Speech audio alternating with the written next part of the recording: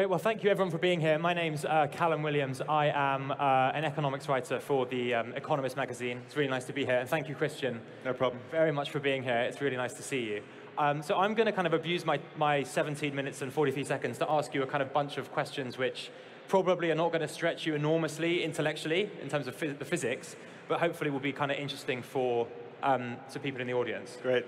So I guess my first question, which I think would be useful for everyone here, is kind of two questions in one, is to kind of explain as you would to a toddler or a golden retriever what quantum computing is, and then what Xanadu does in that space. For sure. So quantum computing, the way I sort of think about it is, well, there's two words there, quantum and computing. So the computing side, we're all familiar with. We use it in our everyday life. So that can kind of be well understood. But the catch there is you got quantum before the word computer. Now, our current computers, whether they're our laptops, PCs, cell phones, they use a type of physics known as Newtonian physics or classical physics. Don't have to worry about that too much, but basically it uses the physics that we're very familiar with. If I throw you a ball, you're not surprised how it evolves through time. But when you work on the quantum level, that means the atomic level, you're dealing with atoms, electrons, and photons. They have different laws. So this analogy, if you throw a ball, so to speak, it'll behave very differently. Now, the reason I bring that up is you can actually use these different laws of physics, known as quantum physics, and use them to build a quantum computer out of it. Now, the reason why you'd want to do that is you can get unlimited, near unlimited speeds for certain problems. And for instance, one thing, maybe jumping ahead here, but we demonstrated quantum supremacy last summer. And basically what that means is you get a very specific problem. In this case, it's a very esoteric math problem. And you have the world's fastest supercomputer here on the left, and then the Xanadu quantum computer Borealis on the right. You get all the rules set up, and you say go, and both start computing. What we found is the one on the left, the conventional supercomputer, it would have taken 7 million years to solve this problem. Now, we didn't run it for 7 million years, but you can extrapolate how long it would have taken. On the right, we had Borealis.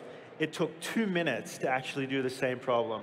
So that gives you the inkling of why you'd want to care about using these weird laws of physics to do computing. And then, so what is the role of Xanadu then? Is it trying to bring quantum computing to the world, essentially? Yeah, our mission is actually to build quantum computers and make them useful and available to people everywhere. And that really says everything about Xanadu. We build these quantum computers. Ours is photonic-based. So we build the hardware. Then we also have it available to people through our Xanadu cloud. And we make it useful by having software called Penny Lane. Very much like AWS or Amazon's compute service. You have hardware, software, application, and the user interface where anyone with interconnection can actually log in and use it. Okay. So could you just give me a couple of examples, like real kitchen table examples, if they exist, of where a quantum computer would kind of meaningfully change how a business operates or what a business can do? Yeah, it's a good question. We get it asked a lot. The first thing I always preface is those sorts of quantum computers don't exist today. We have Borealis that I mentioned, but it was for an esoteric math problem. Still an important milestone. In order to solve important business problems, which is what Xanadu is all about, it's about 3 to 5 years away is the goal. And the certain industries or applications are really cool. So finance is a big one. Drug discovery, so pharmaceuticals. Yeah. Material design, so think quantum chemistry, and logistics. So these are very, very big industries, multi-billion-dollar industries, and quantum can actually, potentially in the next 3 to 5 years, make significant inroads in these areas. What these areas have in common is that they have very complex systems as you add more and more elements to it. And as you scale up, quantum computers are the best computer to efficiently and accurately simulate them.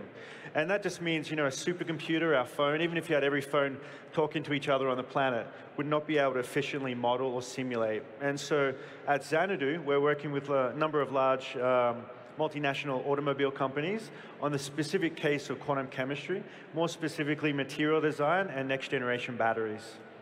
Okay, so I'm going to try and pin you on one of those examples you picked up, so logistics, and give you a thought experiment. Okay. Let's say that we had the technology that you think we'll have in 3 to 5 years. So we've got these quantum computers, and they work. Do you think we would have had the problems with the supply chains that we had in 2020 and 2021 had we had that technology back then? And if not, why not? I think so. Quantum, although it's kind of magical and out there, it's still grounded in reality. And during COVID, the supply chain issues weren't too dramatic for us. There were some delays, but for the most part, it was business as usual in terms of the supply chains.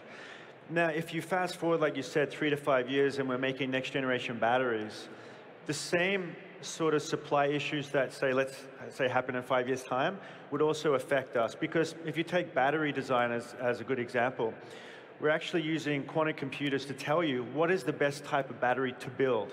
You still have to build it, but the simulations for a quantum computer gives you a much, much better idea on, say, what compound to use to build the batteries, or what type of drug to synthesize and things like that. So the goal is to really cut out a lot of the processing times of traditional computers, which could be months or years.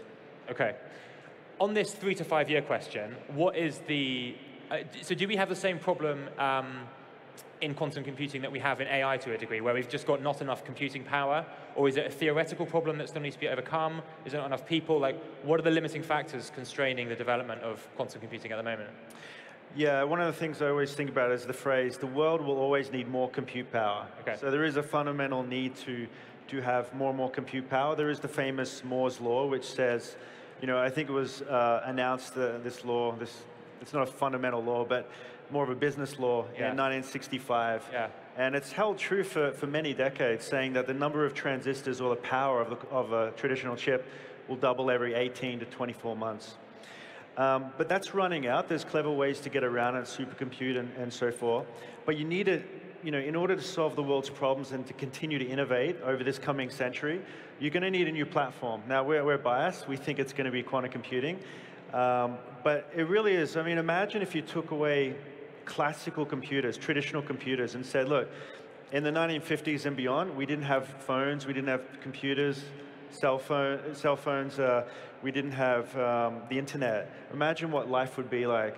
So innovation is, pretty much correlated to compute power.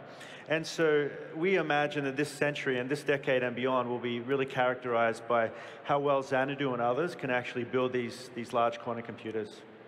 Okay, but just to push you on the kind of resource limit, there must be some scarce resource, right? That's not abundant enough. Why can't we have the quantum computers today? I suppose is another way of asking the same question. No, the challenge there is we have all the materials. Yeah. So it's not a supply chain issue or anything like that. They're just really hard to build. Okay. So as you can imagine, you're dealing now with the atomic layer. So you're looking at atoms, electrons, in our case, photons. When you're at that level, it doesn't like to interact with our world. And so what happens is, essentially, you've got to isolate the atomic world, photons, from our world. If you don't isolate it, then you essentially lose all the power of the quantum computer. And that's why you see on certain approaches having cryostats. You can think of, you've got to cool these things down to near absolute zero for them to be really, separated from us. Even us looking at it, or vibrations, or noise of any sort can actually disrupt it, and essentially it becomes not a quantum computer anymore. So we don't need any new supplies or materials. In our case, photonics, we have lasers and chip development, everything that we need. But we need to keep that isolation. And that's really the challenge for us and every other quantum computing company out there. And so that means what you're working on now is improving the isolation as you scale, essentially? Yeah, exactly. That's a good way to phrase it. So the proper term is decoherence. Okay. So that means you want coherence, and it goes to decoherence. And what happens is coherence is quantum. Our world makes it decohere. For a photonic-based approach, specifically, that's about loss. So what's pretty fascinating is if we stream movies or have video chats, underneath all our cities is fiber optics. And it's basically encoded laser beams going through the fiber optics under our cities. Even then, every kilometer, you lose a bit of the information. It's lost or lost. And even though a quantum computer, the chips we have are the size of thumbnails, it's quite remarkable. There's loss even on the centimeter scale. So, to your point, our sort of biggest challenge is reducing the amount of loss. Right. And there's ways to do that through error correction and fault tolerance and better engineering of the components themselves. Okay. just thinking about the real world uses of these technologies for a bit now. So I guess on the one hand, you have technologies like cloud computing, which is obviously very important, but which doesn't have an enormous salience in the kind of public consciousness. Consumers do interact with it, but they don't really know they're interacting with it. Then on the other hand, you have things like ChatGPT that everyone knows instantly and uses on their desktop. So where is quantum computing on that spectrum? I would say, at least this decade, it will be defined as a cloud platform. And you're right. If you ask the average person, they've definitely heard of Amazon, maybe they've heard of AWS, and maybe they've heard of cloud computing. But the other day I saw an AWS ad, and all the main applications that you use, all your apps and stuff, they say powered by AWS. There's other companies out there. But you can imagine this decade where you see a lot of the applications for the big industries I mentioned and multinational corporations where it's powered by quantum. Okay. Quantum processors, quantum chips. And it's really, the closest analogy would be, say, a combination of NVIDIA with AWS. So cloud platform, but you make your own chips like we do, like NVIDIA. But, NVIDIA people I'm sure have heard of. Yeah. But they don't really, the average person wouldn't understand, well, how does that relate to ChatGPT? So it's all kind of under the hood. I see. And even ChatGPT, it takes tens of millions of dollars and trillions of parameters to train on GPUs. So you can actually, the end user like us can actually play around with these ChatGPT and sort of, type in something and get an answer back. Right. But it all happens under the hood. But it is one of the most, important resources in order for us to see that. Yeah, you mentioned just when we were backstage that you feel that it's a bit like being in the personal computer in the early 90s, or maybe the personal computer in the late 80s and the internet in the mid 90s, because you think of the kind of changes it's going to. Yeah, that's why we were talking before, as you mentioned, why it's exciting to get up each day, is you're working at something that, the best analogy we can think of is early 90s internet, and you can see it, you can see what's going to happen. You may not have a clear picture, but you know how important it's going to be. And then in the mid-70s, when you had PC, say, with the Apple computers, you just knew something was going to happen. Yeah. You assume it's going to be big, you assume it's going to be influential. Yeah. And we feel the same way about quantum. And really the reality is who doesn't need more compute power? You can unlock, in principle, problems that would have taken generations to actually solve. And in some cases, even if you ran a traditional computer till the end of the time, it wouldn't be able to solve. So it's very exciting. Okay, so let's imagine we're here having the same conversation in 10, 15 years' time. It's kind of easy for me as a non-technologist, as an economist, to imagine how, say, AI might be in my day-to-day life. I might be getting emails from AI. I might be booking a holiday on my phone with AI. Would this building, would this world, would this conference look different if your vision of the future comes to pass? We're already in a simulator, aren't we? Well, some people do say that. Depends how much you believe that, but yeah. Yeah, it's very hard to predict the future. But sort of in theoretical terms, what would be the kind of thing that would look different? How would it feel different?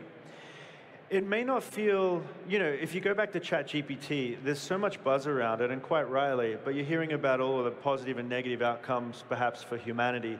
It's still really unclear how even that's going to play out. And if you use some of these ChatGPT or Bard and others, it's cool, but how does that actually fit into our everyday life? People are saying, when you go on a website, the personal assistants and things like that, but I don't think we really know the exact extent how even that will change. Yeah. But, you can kind of dream, and I think quantum computing will really be the chip in the future and really characterize this century. For instance, at the end of this century, it would be great to sort of think these drugs, these medicines, these batteries, these materials would not have been discovered without quantum computing. I think that's the best way to look at it. It's where would we be without quantum computing? I see.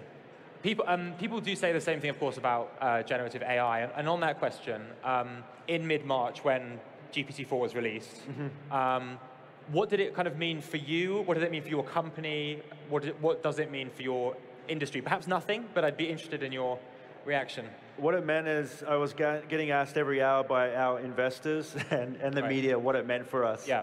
The reality is it's exciting if you look at the broad picture of artificial intelligence.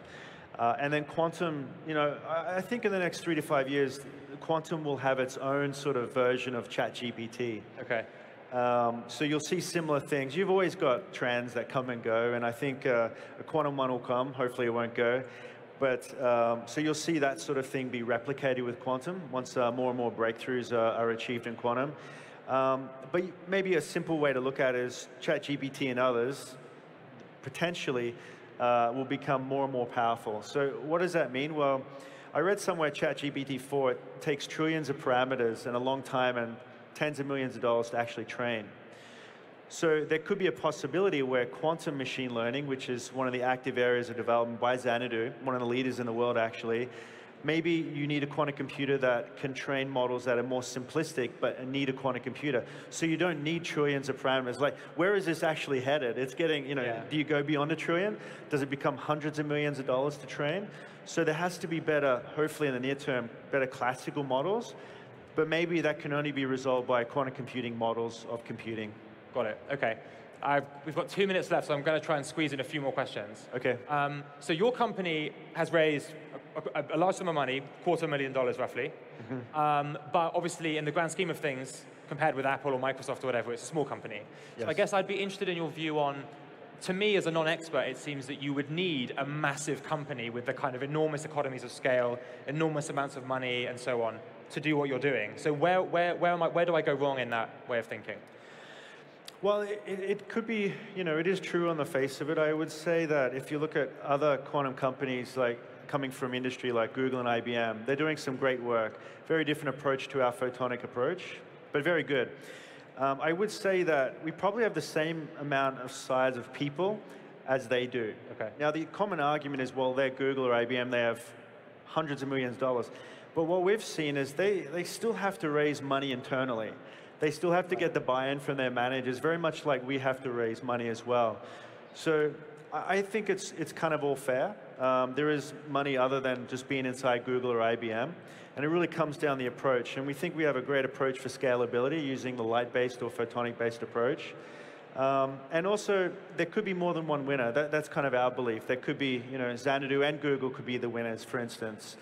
The industries I mentioned before, they have nothing to do with material design. At the end of the day, or finance or drug discovery, the customers only care what you can do for them. Are you doing it faster or not? It's very simple from that point of view. So, but there's so many different industries that you need the expertise. We're focusing on automobiles, for instance. We're not experts in battery development. We're starting to get there, but we bring the quantum computing side of things, and they provide the other side. So the reason I bring that up is no one can really dominate or excel in just one industry. So there's more rooms for more than one winner, and also more than one winner in terms of the approaches that you take to build one of these computers. Awesome. Well, I hope my questions weren't too stupid. Thank you very much for listening. Christian, thanks so much. Thank you. Thank you, everyone. Thank you.